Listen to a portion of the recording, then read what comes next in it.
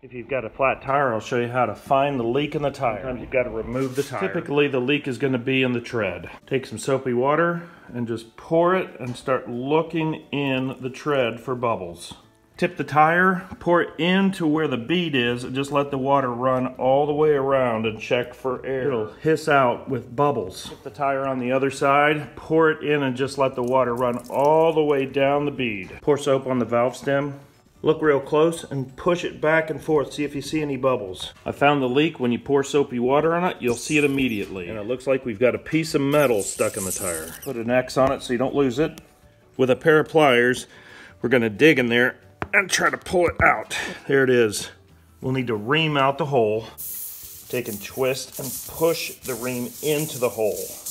To make it easier, I've got an extra one of these reams, so I cut it out of the handle. I'll put it in a drill. So instead of using a ream with a handle, we'll use it in a drill. A lot easier. Now you can see this goes in a lot easier. The ream should go in fairly easy and come out easy.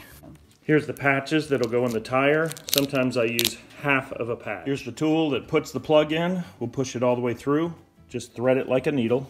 Rubber cement helps a lot. It'll glide in a lot easier and stick better. Push it all the way into the tire. It'll go all the way through.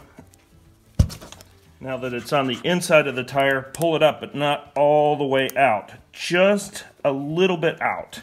Once it starts coming up through the tire, just pull it up just a little bit. With side cutters, go ahead and cut everything off. Fill the tire with air. We've got a full 32 PSI.